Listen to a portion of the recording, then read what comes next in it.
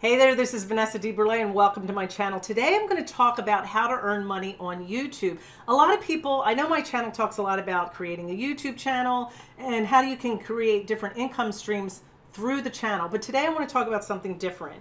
I get asked a lot from people, usually younger people, how can I make money online and I don't want to sell things? Like they don't want to go to Poshmark or Facebook Marketplace and things like that. Too much trouble, right? So they want to figure out, how can I make money online? Yes, you can fill out surveys. That's a big one. I know a lot of people do, but it's not very lucrative from what I'm hearing. I've never done it, but I know other people that have. So today I started thinking to myself, what would I want to do to make money online if I was trying to, just make some extra cash on the side? Data entry. Data entry, anybody can do that, right? If you know how to type, most of you know how to do that, and you can go to another company and do data entry for them. I call it monkey work. I've done this before. So it's a great way to make some extra money while you're waiting for that thing that you're going to do in your life, right? Right now you're not sure, you have a job and you're looking for something on the side, whatever it is, this is a great way to make money. All right, let's jump in and I'm going to show you some companies that are hiring and looking for people to do data entry. So what is data entry?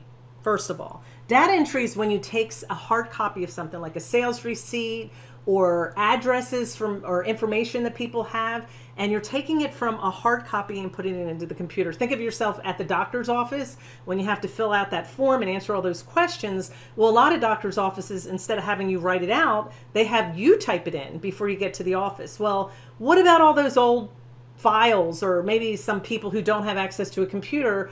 Who is putting that information into the database? And that would be somebody like you. So this is a job that you could get online, or you could actually go get this job from different offices that are trying to convert everything to digital. That's what data entry is. It's actually, I don't think, a very bad job. I think it'd be fun. You have different things that you're typing in. It's something you can do at your leisure.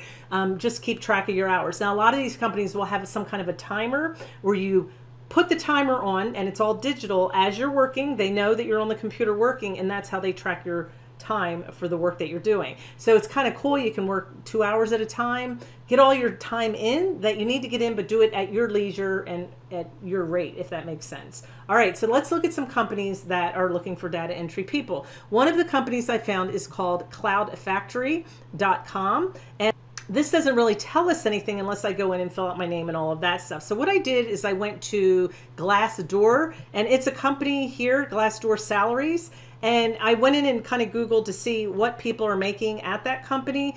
And there's a lot of different positions at the company, but you can see that they're legit because they do have salaries listed. So if you go to Glassdoor, you can find different salaries that are listed for that company. The next company that I found is called flexjobs.com, and flexjobs.com actually offers a lot of flexible jobs that you can do from home, but we're going to go in here to the top and look for data entry and see what they have. Now you can also put your location in. It may be something that you can find somebody local near you, but data entry is, there is a role available right down here, and they have them in different states. So again, you can apply. A lot of this is remote. You don't have to live there. And you can find out exactly what jobs are available. And lots of them listed here. This next one I found is pretty amazing. They do have data entry, but they have all kinds of other things as well. So if you find that you don't really want to do data entry, you're really not sure what you're looking for, check out microworkers.com and watch this as we scroll down. There are tons of different jobs. There's data entry.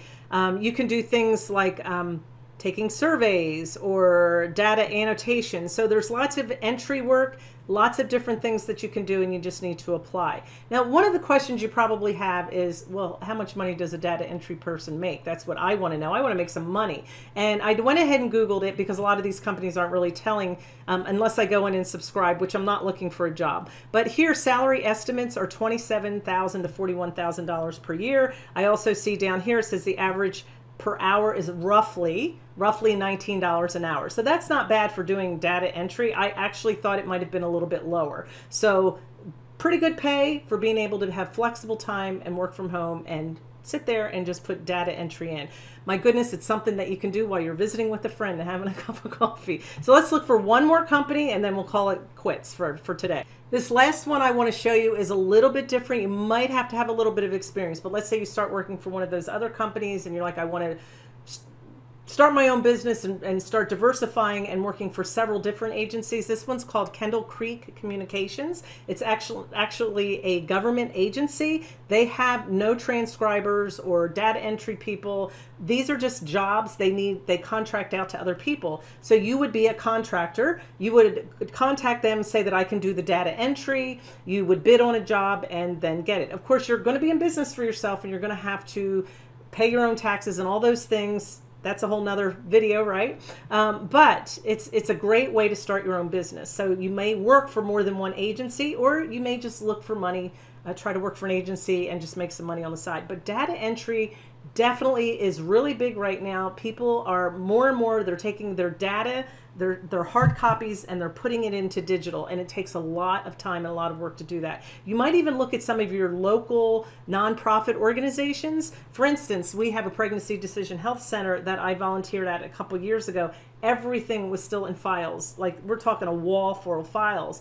And they were talking about how one day they were going to get everything put into digital. And I'm sitting there going, let's start now. So go into offices like that you know that may not be up with the times. Maybe they just don't have the resources or the time, and offer your services. Say that, hey, this is something I could do for you. And you'll be surprised at how many companies are out there. So you can name your own price. And again, the most important thing is you get to do it on your time. All right, I hope this was helpful. Give me a comment below if it was. Let me know what you think, and I will see you on the next video.